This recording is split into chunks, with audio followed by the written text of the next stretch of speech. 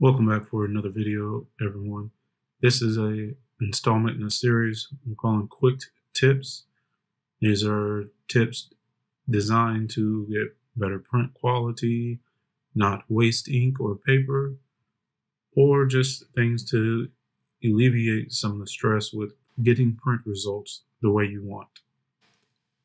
And this is a spin-off of a blog post on our website for quick tips to save money. I invite you over to the website to check that out. Before we get started with this video, I would like to point out that I do not have the rights to this image.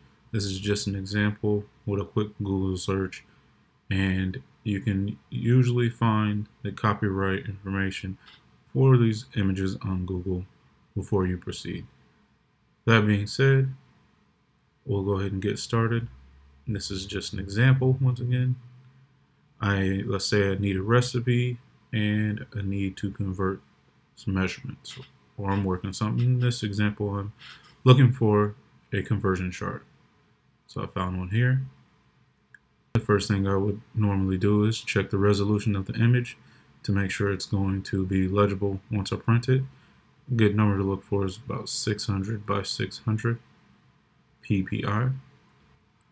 Alright, and the first step is to right click. I'll show you what not to do so you see what that looks like.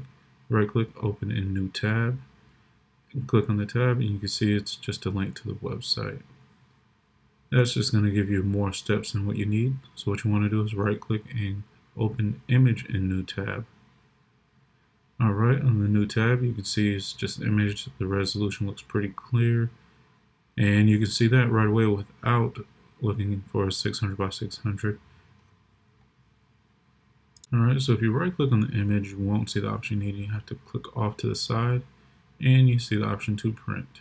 With the Print Dialog Box open, you can see it's just the image. Down here I have a little bit that's just from me recording. You can adjust the scale, make sure you're not printing background or the URL, the date and the header, or the title. Alright, that wraps up this installment into our quick tips series.